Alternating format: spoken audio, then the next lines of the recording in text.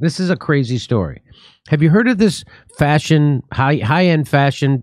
It's called brand. It's called Balenciaga. I think I'm pronouncing that correctly. Well, they did this. They had an ad campaign that over-sexualized kids. That kid's holding a bear. The bear is dressed up like an S&M person, and that's not. First of all, I wish Kurt was here because he does have that same outfit. But that bear looks like a huge Judas Priest fan. Am I right? There's more. Here, there's actually Kurt's headshot. But anyway, there's more. But then they got in trouble. Balenciaga receives backlash over bondage clothing ads for kids. I think it's just lash they're getting. But it doesn't help that those kids are so. Remember when those kids are making the face. When I was a kid, if you wanted to see a missing kid, you had to buy a quart of milk because that's where the kids were. They had them all on the. That's what we did before Amber Alerts. And you had to buy a quart of milk to see who was missing. And our teddy bears weren't wearing him in S&M shit. I'll tell you that. And I bet what was that guy, the notorious Scrubs producer? Eric Weinberg must have been so relieved that headline wasn't about him. Huh? Hey, by the way, fun fact about this Balenciaga that are under attack for a twisted ad campaign sexualizing kids. Here's a fun fact about them. Cristobal Balenciaga, the Spanish founder of Balenciaga, and this is from Wikipedia. Historians believe that Balenciaga's continued activity during the Nazi occupation of Paris was made possible by Balenciaga's connections with Spanish dictator General Francisco Franco, who was Adolf Hitler's close ally. The relation to Franco was so close, in fact, that Balenciaga designed clothing for the Franco family. So maybe this isn't a pedo thing. Maybe it's just a Nazi thing. I don't know if that helps.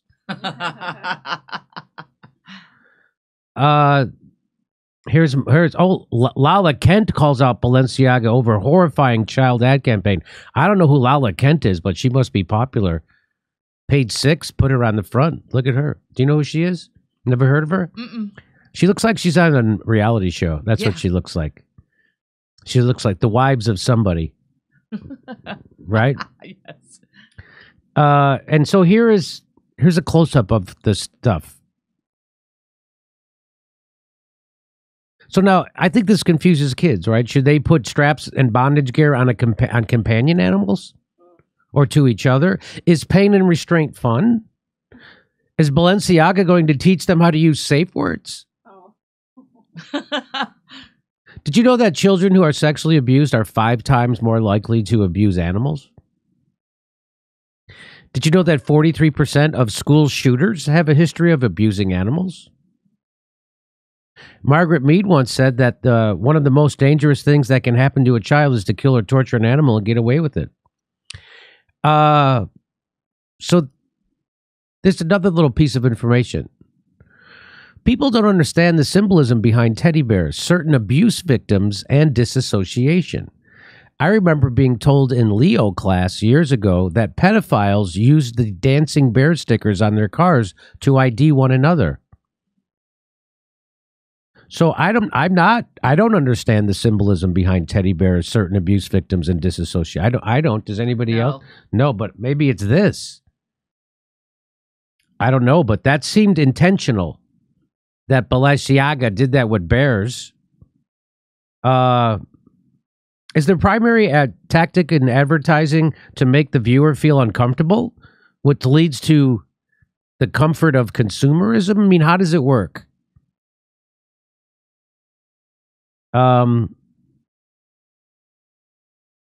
So I don't know what Balenciaga, they apologized for a kinky ad featuring children in harness wearing teddy bears. What were they thinking in the first place?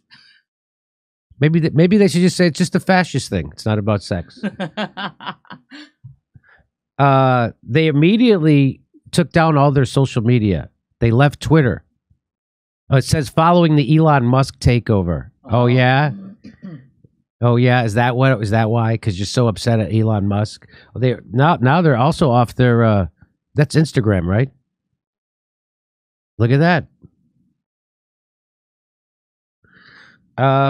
House of Balenciaga, who was tight with fascists and designs bondage beers for small children, draws the line at Elon letting libs of TikTok back on Twitter. Wasn't that nice?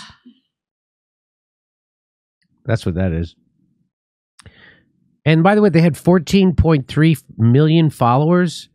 How many fashionable child predators are there out there? I always thought they looked greasy when they drove by in their dirty vans, but apparently.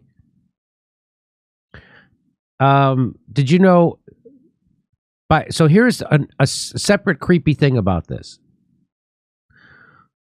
So the brand Balenciaga, they inserted in one of their photo shoots, not this photo shoot with the kids dressed up with sexy bondage gear,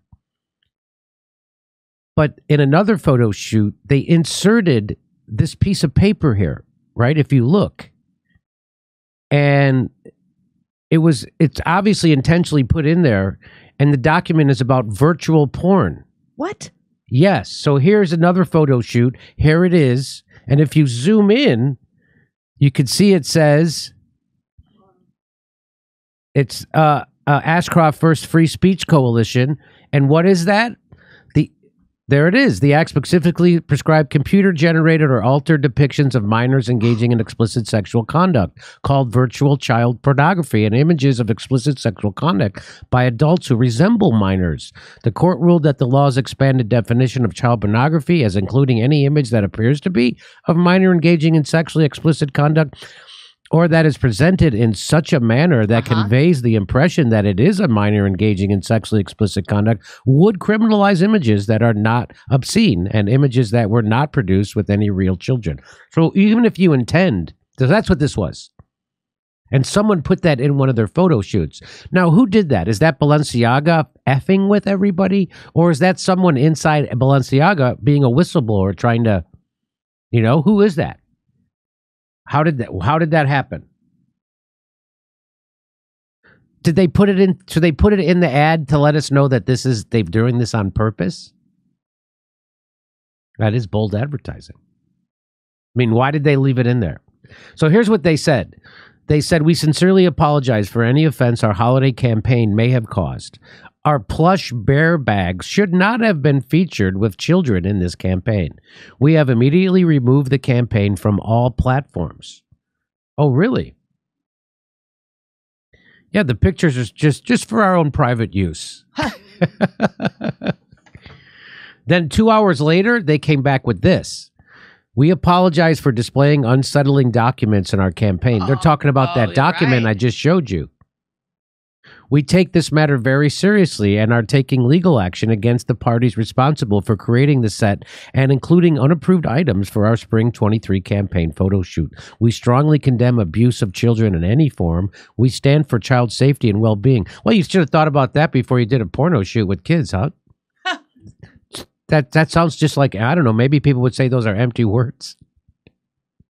Right? Holy F. Most people are going to ignore the Balenciaga ad just to avoid speaking out against it. In a few weeks, most people won't even remember, and it'll be business as usual for them. And in a few years, Balenciaga will try again, and in a new way. Remember, was it American Apparel that kept doing that? Calvin Klein was the one that started that off with, who's that famous actress? Brooke Shields. She was like 15 years old, and they had her doing a really provocative jeans ad. I think she had her top off, maybe. It was crazy. She was 15. And it was crazy. And they did a lot of that stuff. And they actually did use teen models in sexual ways. Calvin Klein. I can't show them or they'll demonetize this video. CJ Pearson says Balenciaga severed their ties with Kanye West due to a tweet. Yet they expect us to just accept their apology after they get caught up sexualizing children. They're not apologizing because they're sorry. They're apologizing because they got caught. That is true. So Balenciaga drops Kanye West, Mr. Sunday Service, and then proceeds to release its child pornography campaign. How far are we going to let this shit go? Honestly, these people are psychotic, and I'm starting to think a lot of y'all like watching. Who's voting for these weirdos? Wow, huh? According to the UN, did you know that 28.7 million women and girls worldwide are forced into sex, marriage, or labor each year? So I hope Kanye learned his lesson. It's not what you do, it's what you say. And about who. Huh. Next time, tweet DeathCon to anti-pornography feminists and Balenciaga will raise your paycheck. How about that? Huh. So, yeah, that's kind of hypocritical, right? That's the point there. Not that what Kanye said is okay, I don't think, but that's hypocritical. Funny how Balenciaga made reference to child porn while using a child model holding a teddy with a bondage outfit on, and they won't be canceled, but Kanye had his bank account frozen and lost multiple deals, money, and Kyrie had to do 5 or 6 actions to prove he was sorry. That's true. Well said. Oh, look, Jackson Hinkle tweeted out. I guess this is Cenk Uyghur's nephew, Hassan, that guy who used to do that bro tip, teach you how to be a good predator with women, stuff like that. Oh, yeah. Hassan Piker just posted a video of himself proudly wearing Balenciaga sunglasses days after their satanic child porn ad campaign. Did I mention he's a Freemason? And there it is. So, I guess that's pretty cool. That's cool, right? As he does that. Freedom of speech for my dick. That's their new ad now. So it's all just regular ad.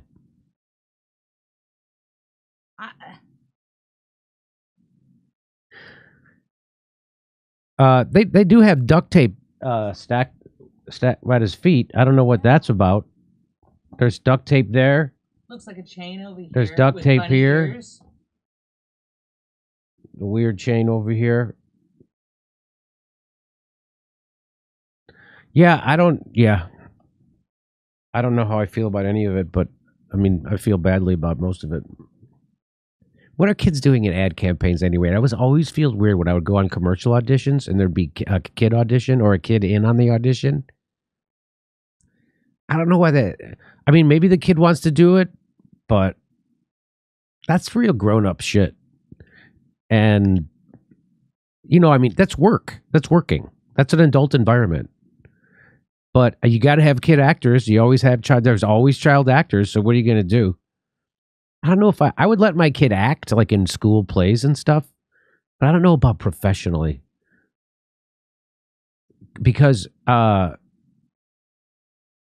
you don't see any kids who were child actors and it went well for them, like they were successful and they didn't self-destruct as a grown-up, right? Pretty much. Shirley Temple, she did okay. Mm-hmm. And then who's that guy from Happy Days? Ron Howard. Ron Howard. I think those are the only 2 examples of it turning out good. So there you go, Balenciaga, huh? We'll see you November 26th. That's the Saturday after Thanksgiving in Burbank. And then all December, we're going to be in Los Angeles doing Friday night shows. Go to jimmydore.com for a link for all the tickets and become a premium member. While you're there, you get all of our videos unedited. jimmydore.com, not Jimmy Dore Comedy.